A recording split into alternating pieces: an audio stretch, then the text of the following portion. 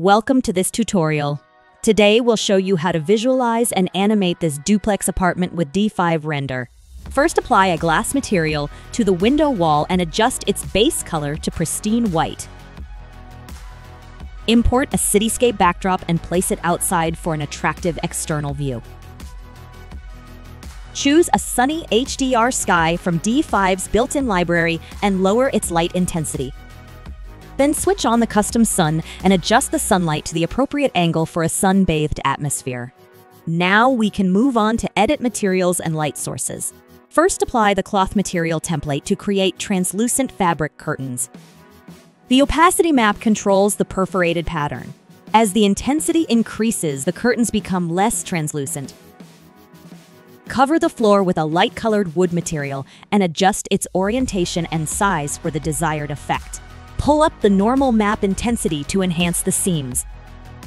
Move on to texturing other surfaces.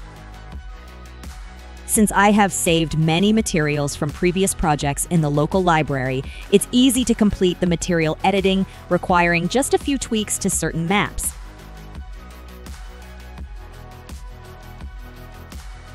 For example, decrease the UV intensity of this wall cladding material for a sparser pattern. Increasing the normal intensity can make the slab look bumpier. Decrease the roughness intensity so that the slab becomes more reflective. The fundamental materials covering extensive areas like the flooring and walls in the room are now in place. Let's shift our focus to enhancing the lighting and refining its material details. Lighting strips in the kitchen serves a decorative role enhancing the cozy atmosphere. Therefore, adjust it to emit a warm glow and minimize its attenuation radius to ensure it doesn't interfere with the primary lighting in the living room.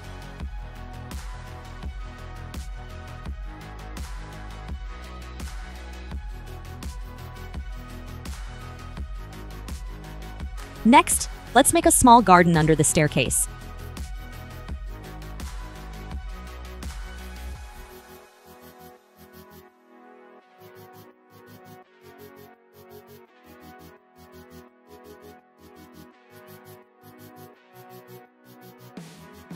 After completing the garden, install a row of spotlights across the rooftop to serve as the primary illumination, making sure to maintain a neutral color temperature for optimal lighting balance.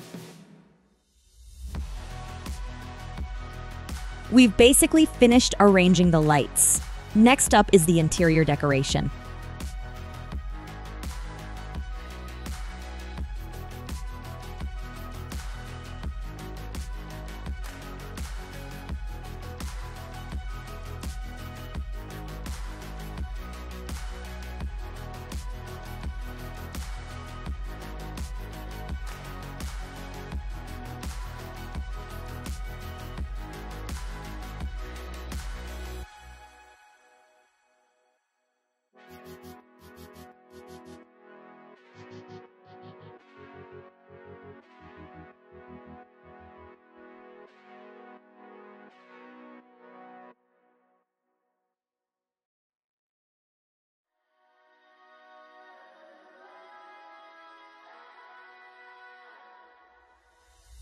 Last but not least, add some post-production effects to further enhance the atmosphere.